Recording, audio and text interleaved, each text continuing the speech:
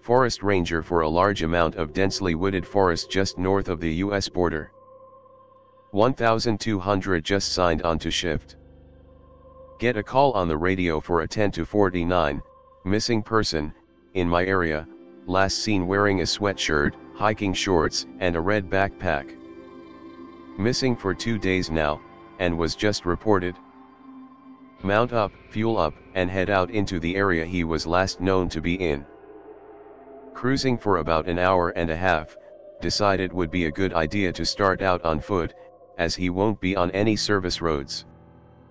Notify dispatch to send an additional unit. Wait for a half hour until backup arrives, he's a good guy I enjoy working with.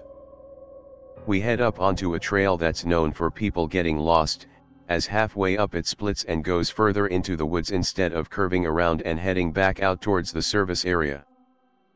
Hiking for an hour, calling out the person's name, keeping an eye out for clues, etc. Wind around a bend and find the remnants of a campsite. Shout out for my partner and the missing gentleman. Partner doesn't come around the corner. Jiv.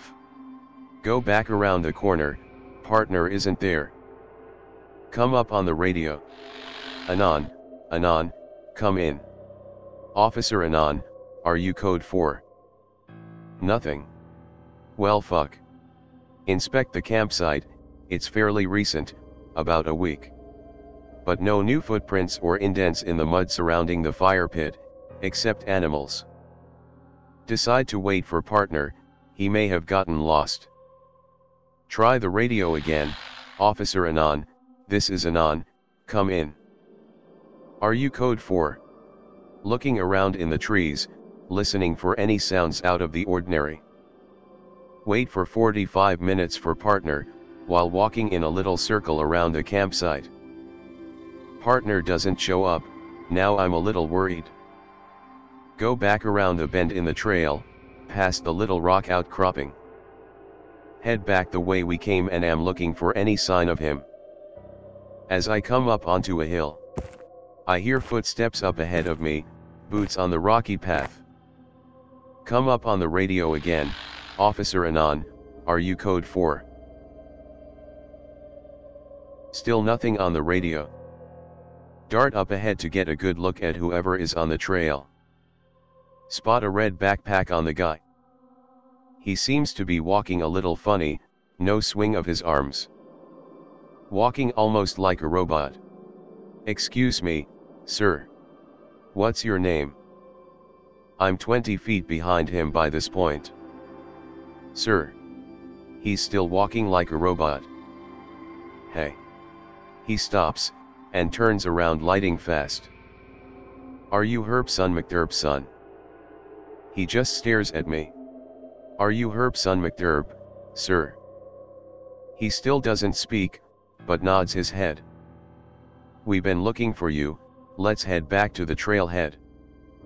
After about 40 minutes we reach the trailhead, and my partner's vehicles are still there. Now, I'm going to put you in the back of my truck, you're not under arrest, just so you can relax and catch your breath. Try the radio again Anon, are you out there? Anon. The radio crackles to life. This is Officer Anon, yeah, I'm okay. Found the missing person. He's got a broken leg after falling off a small cliff. I've patched him up and we're on our way back to the trailhead. Sorry for not responding, as out of range. Got separated at one of the trail forks. What? Avi? Anon, I've got the missing hiker, he's in the back of my truck right now. Silence for 2 minutes. Anon, lock your truck and grab the 12 gauge from my Jeep. What? Just do it, and don't let it out of your sight. Okay. Avi. Unlock his Jeep, grab the 12 gauge and inspect it to see if there's a round in the chamber. Calmly walk over to my truck and peek in the window.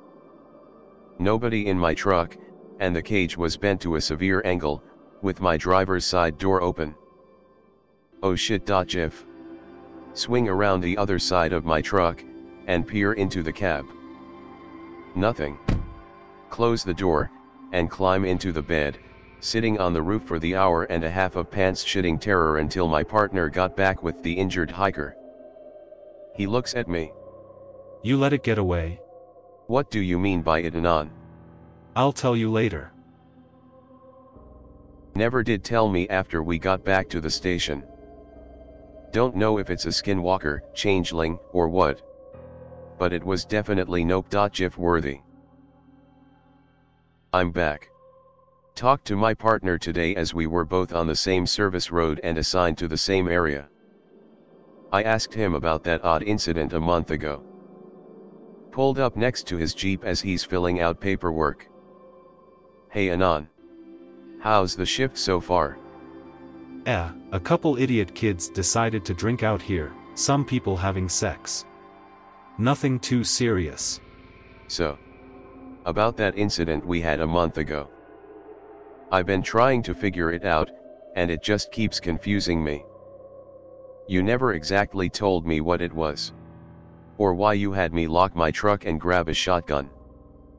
He clicks his pen, putting it back in his pocket and closes his citation book. Well, it's not something that you need to know about. It would be in your best interests to keep your nose clean of it from now on.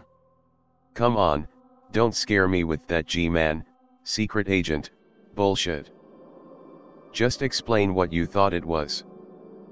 He looks at me from just below the brim of his ball cap. It's something that's lived here long before I ever took this job. I used to live in this area, and at night I would always hear my neighbors' voices calling my name, or the family dog barking when the dog was on my bed. Now I'm interested. Dispatch interrupts us with a call about kids shooting animals. Then another call about someone breaking their leg, then patrolling campgrounds and hiking trails, so that's all I got from him today as we weren't near each other for much of the day. But I'll keep pestering him /x/. Also, no, I'm not a forest ranger. I'm Smokey the Bear that just went north for the summer, to ensure Canadians don't light forest fires when putting out their joints.